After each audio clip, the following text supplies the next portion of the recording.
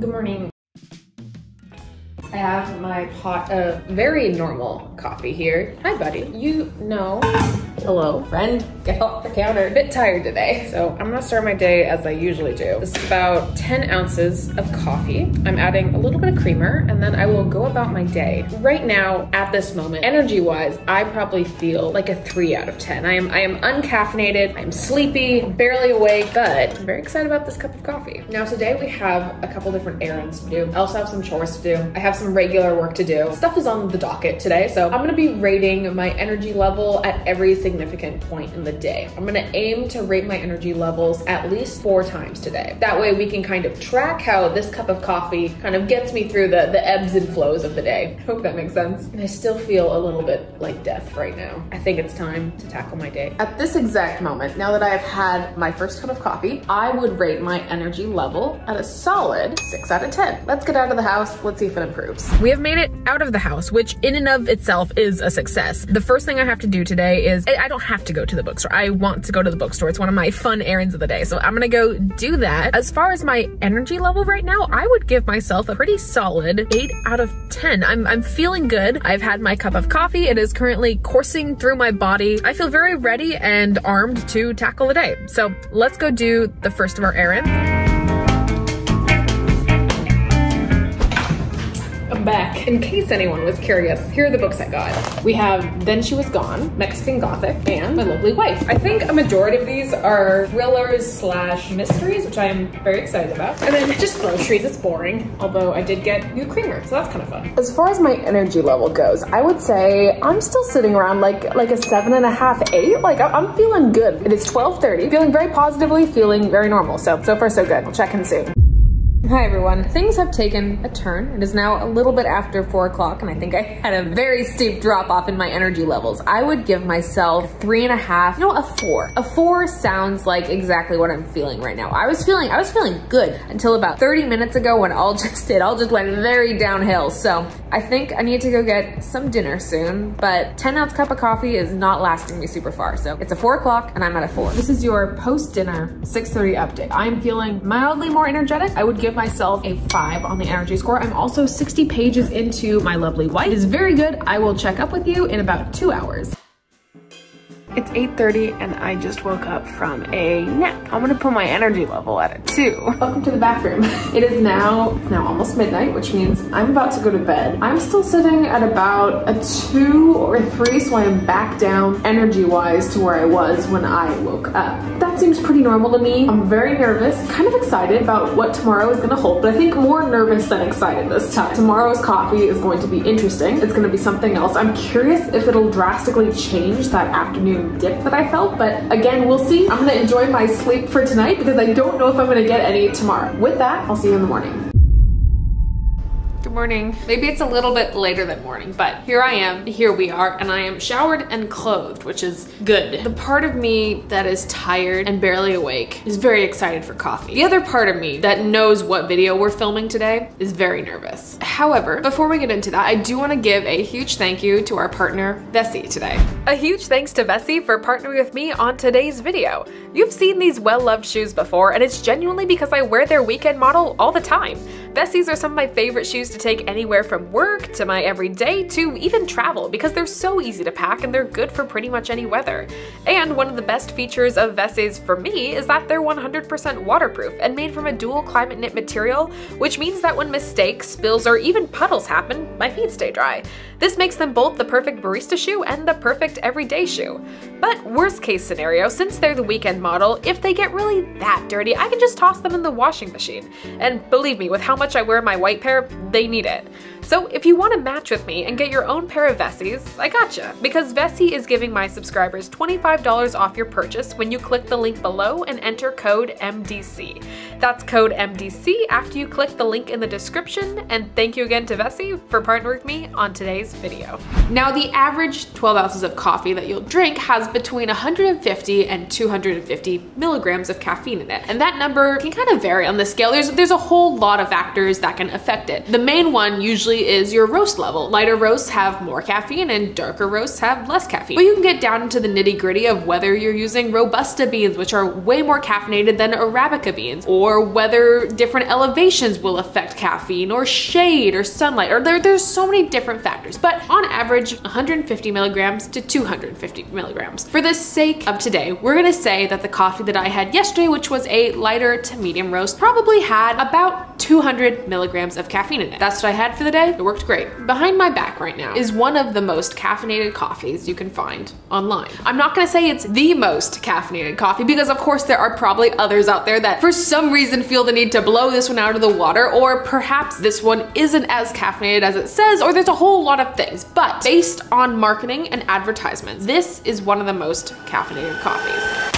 This is a thing from Devil Mountain Coffee. Let's talk about it real fast. Now, as I mentioned before, your average cup of 12-ounce coffee has between 150 to 250 milligrams. Great, let's just go on the higher end, just to be there. Let's say a 12-ounce cup of coffee always has 250 milligrams. That's a nice, healthy amount. Now, most experts agree that the average person should probably not have more than 400 to 600 milligrams of coffee in a day. That's kind of your healthy average. That is 2 to 3 cups of coffee. That seems like plenty. Even for me, as a longer time barista, and I've done plenty of coffee things, that's quite a bit of coffee. That's plenty for your day. Now, of course, in the past, there have been many coffees that have gotten popular for being high caffeine, just the most explosive, insane, powerful coffees in existence. One of the ones that's pretty popular is what is called Death Wish coffee. You've probably heard of this one. This is the one that most people think of when they're thinking about high caffeinated coffees. Death Wish coffee, based on my research, has on average about 750 to 800 milligrams of coffee per 12-ounce cup. So already that is 3 times the amount of caffeine in each cup than your average cup of coffee. Already that is plenty. That is knocking your caffeine content for the day out of the park with 1 cup of coffee. That's Death Wish. We didn't get Death Wish, we got Devil Mountain.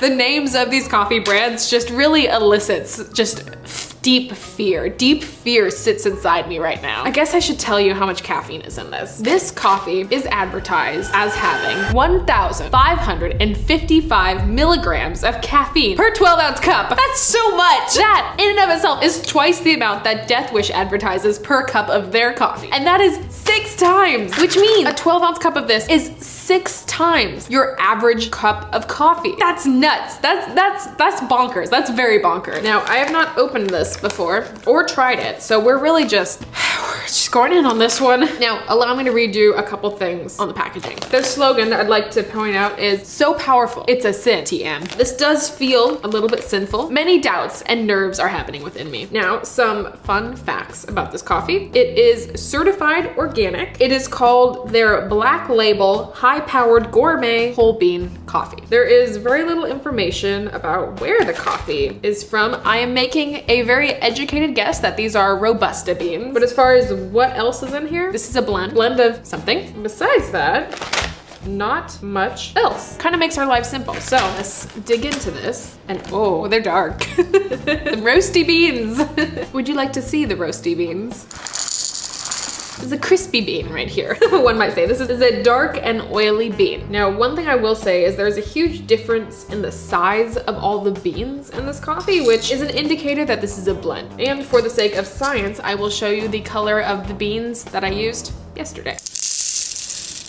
So here we have your light to medium roast, and here we have the death coffee. Now, I will say my house, it smells like toasted graham crackers. This smells pretty good. Like this does not smell bad. I have opened up some dark roast coffees and just been like washed over by like that roasty, toasty, burned smell. That's not this. This actually smells pretty pleasant. It's kind of sweet. It's kind of like s'moresy a little bit. Like there's of course just an overwhelming kind of like bitter chocolate, and then you also get some sweetness and like a toasted graham cracker, like bready sort of way. Bodes well, because I'll be drinking this. Let's just make a cup. We have to get our day started at some point. Now, for the sake of whatever strange science we're doing today, I'm gonna be brewing my coffee exactly the same as yesterday and how I do most days, which is with that handy dandy little buddy back there, the Bonavita. Some people have asked for a review on it. My review is I like it. I have used it for quite a while. I think it's great. No major complaints on my part. There is a lot of color variation in between these beans, I will say, which is not indicative of the best roast. We are here for the caffeine, not here to criticize really anything else, because I have a feeling this is all just gonna taste like one dark cup of coffee. I guess I'm gonna go put this through my grinder now.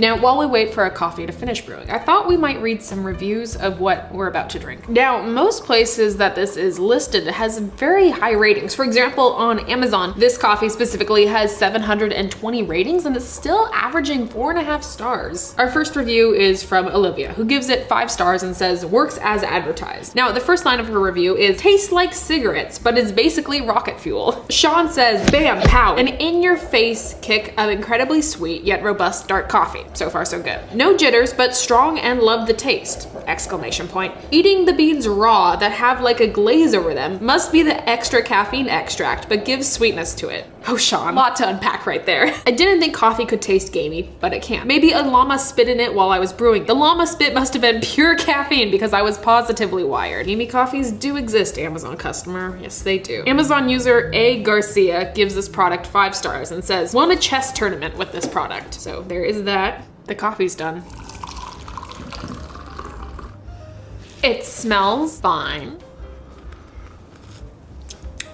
It's not as flavorful as I was expecting it to be completely honest. It is definitely a very, very dark roast. There is not a lot of complexity to it. It just kind of is. It's not very sweet. It reminds me a lot of kind of classic gas station coffee. It's not very offensive though, like to the palate, like it's fine. I guess I just have to drink it all now. For my sake and ease of drinkability, I'm gonna add myself some creamer. You know, with how much this coffee was built up, I was really just kind of hoping for like a jolt of electricity as soon as I tasted it. Of course, that's not what happened. I'm using an upside down fork because I have very few spoons clean right now. Cheers. You know, with cream added, this is entirely fine. I have zero issue with this with a little bit of cream added. Well, I'm gonna go finish drinking this, and when I'm all done, we'll check back in. Let the day begin, as late as it is. I think I'm feeling it a little bit. Like my stomach feels a little bit jittery and also the rest of me feels a little bit shaky. So anyways, I just wanted to give you a 5-minute update because things are happening. I'm only halfway through this thing and already I feel a little bit like my heart is about to leave my chest. I feel very caffeinated. And I will say the most caffeinated I've ever been in my life was the time I competed for the Barista League a couple years back. This already feels a little bit like that time. So for the sake of science, I'm gonna continue pushing through. I'm gonna finish this cup. I have some errands I need to run. Maybe getting out of the house will be helpful because I think energy-wise, this moment, I need to put myself at a 10. Like I feel like I could run a marathon. However, with that 10, I do wanna say that on the sick to my stomach scale, I'm feeling about a 4. So there's a little bit of a balance here. I'll update you soon. One more desk update. That's where I'm at right now in terms of my coffee, and that's my heart rate. So we're definitely on the higher end of the acceptable average. I did it. I finished my cup of coffee. It is gone. I'm done. My current heart rate is 103. Energy wise, I think I'm sitting at about a 10, maybe an 11. Honestly, I feel very mobile right now. I feel like I could run around. I feel like I could lift many heavy things. So 10 or 11. As far as the sick to my stomach scale, I'm feeling slightly better. We might bump that down to a 2. I do still feel like I have just had way too much caffeine, and with that, I know I'm talking very quickly and my hands are shaking a little bit, but I don't feel like I want to throw up, so that's progress. Let's do some errands.